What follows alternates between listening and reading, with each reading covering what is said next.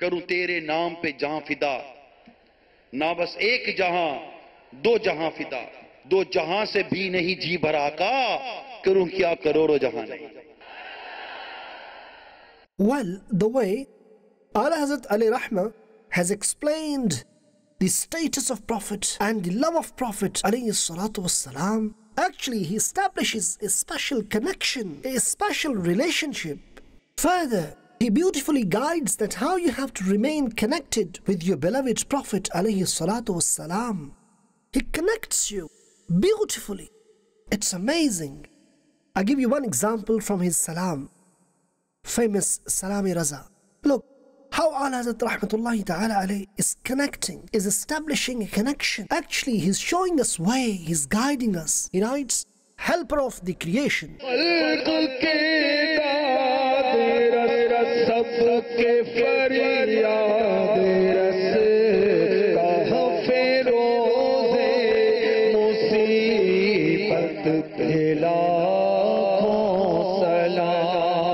Once upon a time, one person came to Mecca in order to sell his camel. Abu Jahl bought from him, but he did not pay him money. Now, in order to complain about Abu Jahl, that person went to blessed Haram. My beloved Master Sallallahu Alaihi Wasallam was also present in Haram. That person addressed to the tribe Quraysh. He requested people present that if they could help him to get his money. I'm a traveler, poor, he said. While mocking, those people pointed towards Prophet of Allah alayhi salatu wassalam. Actually, they were mocking, and they told him to talk to that person. That person went to the Prophet of Allah sallallahu alaihi wasallam. He requested for help so that he could get his money. Let's go, said the Holy Prophet alayhi salatu wassalam.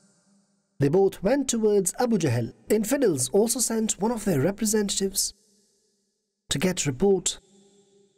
He alayhi salatu wassalam knocked at the door. Who's that? Voice was heard. Blessed name was mentioned. Muhammad.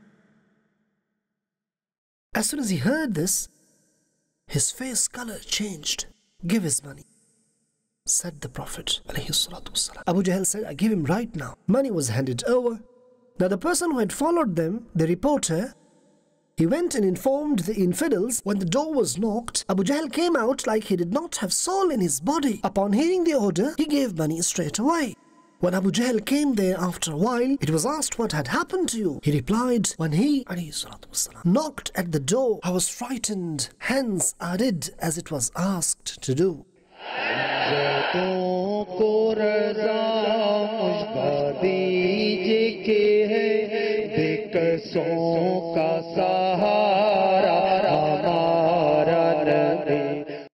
love Madani Channel. We love Madani Channel. We love Madani Channel.